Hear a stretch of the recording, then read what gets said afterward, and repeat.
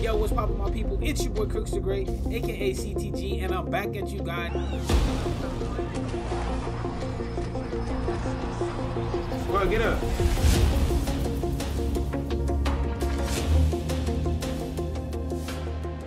Yo, what's poppin', my people? It's your big homie Crooks the Great, aka CTG, and I'm back at you guys with another banger of a UFC 5 video. And in today's video, we're going to be taking a look at how an opponent was able to shut down Ed Parker 02's playstyle.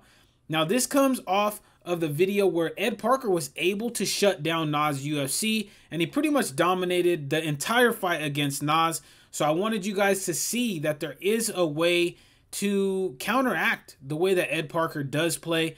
And ironically, this was shown in a video that was posted by Marshall Mind.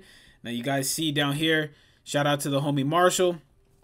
Shout out to his subscribers too, man. These guys are really posting some high level fights, defeating some really good guys. So Ed Parker is going to be using Kamaru Usman, which I thought was a really weird pick because I've never seen Ed Parker use Kamaru Usman.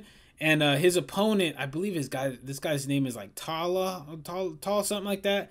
He's going to be using Bilal Muhammad. So, of course, you guys aren't going to hear Marshall Mind's audio because it's going to get a little bit confusing. But without further ado, let's go ahead and get into it. So, all right, here in this matchup, Ed Parker is going to have the striking advantage. He's going to have the power and the speed and the moveset advantage just because Kamaru Usman did some really solid work in his title run. So the stats have really carried over to UFC 5. So right here, I want you guys to notice the difference. I'm going to pause it for just a second. I want you guys to notice the difference right here between Talha's playstyle and Nas's playstyle. Nas had a very, I'm going to back up and wait for Ed Parker to move forward, where Talha is really just standing in the middle with Ed Parker straight off the rip. And that's really what I pointed out in the Nas video, is you have to make Ed Parker feel uncomfortable. Because if you let him get into a rhythm and start to make his reads easier, he's going to have a lot of success than if you were able to just stand there and really kind of dare him to walk forward and fight you in the pocket.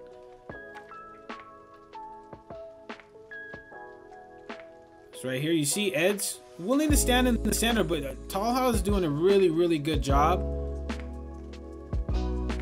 of answering every single time Ed Parker throws out a strike and lands on him. Like right there, even though Ed did land on him, you see Talha's not really backing himself up to the fence and letting Ed dictate the pace. The nice calf kick. I like how he's working the lower body. Nice 3-punch combination, but Ed is landing as well. Right there, nice combo into the block by Ed.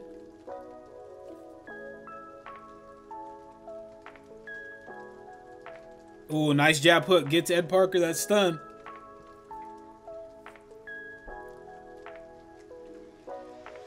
But right here, I want to pause it because I want you guys to see. Actually, I'm going to let it play. I want you guys to see, look at Ed Parker's movement. It's not very fluid like you're used to seeing from Ed.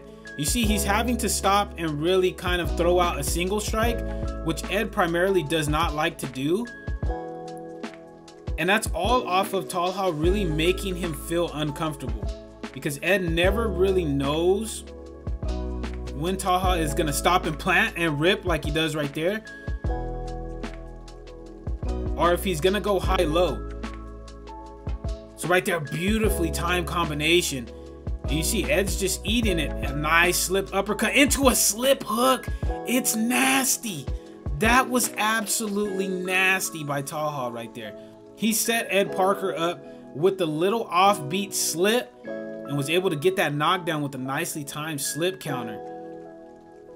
And this is really how you want to play Ed, man. You want to get him guessing on what you're doing. He's never really getting set and figuring out the timing that Talha is coming with. And he's working those calf kicks nicely. Something that does work against Ed Parker a lot is those calf kicks. And I would know because that's primarily how I fought him. And that's the end of the first round. Now, don't get me wrong. Ed had his moments in that first round, early in that first round. But towards the middle to the latter half of that round, as you see the beautiful slip hook right there, Taha really started to make those reads, really started to make those adjustments. And you see Ed Parker started to struggle just a little bit. So now Ed is a high-level player, so let's see if he's able to adjust and how Taha responds to it. So right there, nice movement, nice calf kick. He's not giving up on those kicks. I like that because Ed Parker does struggle with kicks. Nice counter right there, drops him early in the second round, and immediately back to that calf kick. The reason why Ed struggles with calf kicks too, ladies and gentlemen, is because he does move his head a lot. So when you are going up against somebody that uses a lot of head movements, calf kicks and leg kicks in general will do wonders for you. If nothing else, just to get them to switch stance, maybe into a stance where they're not really as comfortable. So right here you see Taha standing in the pocket, nice jab hook into the lead hook, gets the knockdown again. And now you see Ed Parker's offense has really just slowed down. He's second guessing a lot of the stuff that he's doing. And this is really where you start to see guys like Ed Parker, the play style that they like to do, start to unravel because they don't understand really what you're trying to do. But right there, he's able to get a knockdown. He doesn't jump on him because his opponent hasn't jumped on him either yet. But you see, Taha's doing a really good job of moving that head. And there's that slip meta. And look at Ed Parker's long-term stamina, too. It's really going to start to be a problem. So you see Ed's trying to regain the dominance in the pace by just pressing forward. Nice jab straight right there by Taha. Ed fires back to try to keep him off of him, but it's not looking good, especially with that chin health on Kamaru Usman.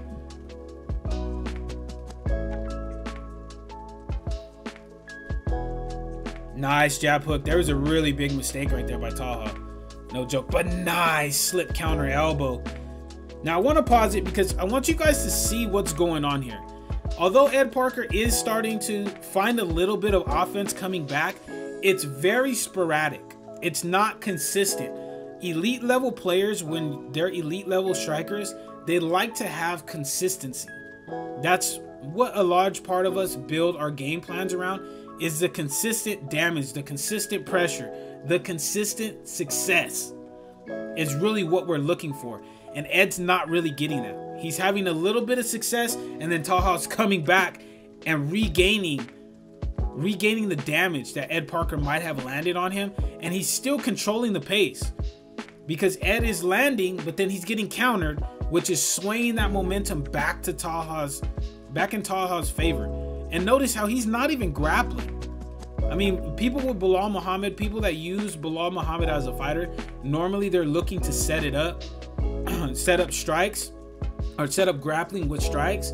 But Taha's really doing a great job of just using pure stand-up with Belal Muhammad, which makes this even that much more impressive because this is not an easy thing to do against Ed Parker with a meta fighter, let alone a guy like Belal Muhammad. So you see right here, Taha's staying patient, but he can't eat those uppercuts. But he, as I say, he can't eat an uppercut. He drops Ed with an uppercut. I don't know what he was doing right there with that head kick. But hey, I'm not in the Octagon, man. He's doing a really great job of shutting down Ed Parker. You see, just taking his time. Nice overhand. He's not jumping on Ed. I like the show of respect by both guys. Nice slip straight. Gets the job done right there, ladies and gentlemen.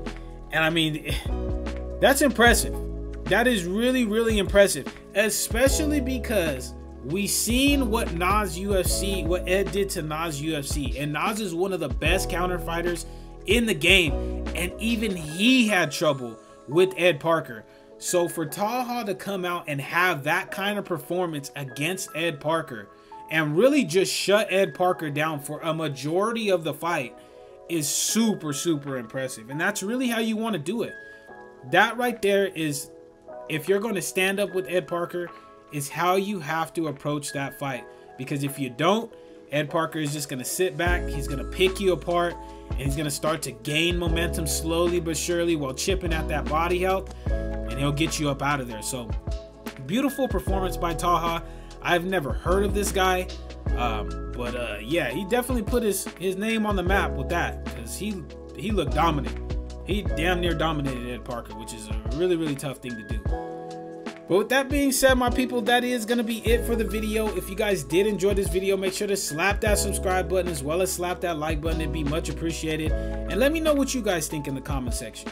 Do you guys think that other people can replicate this style of play against Ed Parker? Or how would you guys approach it? I want to hear everybody's opinion. It's always interesting for me to see how people's mind work when it comes to UFC 5. How would they approach it? So let me know in the comment section what you guys think of Taha's performance, as well as how you guys would approach a fight against Ed Parker. But that's it for the video, guys. If you guys did enjoy this video, make sure to slap that subscribe button as well as slap that like button. It'd be much appreciated. And until next time, take it easy, be safe, enjoy the rest of your guys' day, afternoon, evening, depending on where you guys are watching this from. And I will see you guys in the next video.